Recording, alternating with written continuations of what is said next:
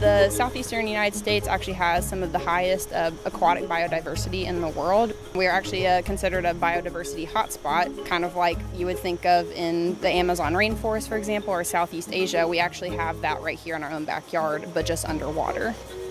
Sometimes if you're just driving by a stream like this, or if you live near one, you might just see the top of the water and some rocks, and it isn't until you actually put on maybe a mask and snorkel and peek under the surface of the water, you'll realize that there's all these beautiful, colorful fish and just dozens of different species, so it is pretty magical underneath the surface. I think what we've created with our Upper Tennessee exhibit is very close to what you would find in an actual Upper Tennessee stream, like the one behind me.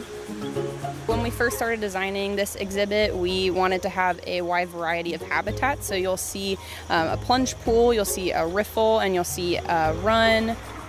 What we want you to experience is kind of a peek at what we see when we come out here and maybe raise awareness to something that most people, myself included, were not aware of before their attention was called to it, of how beautiful and biodiverse our aquatic life is.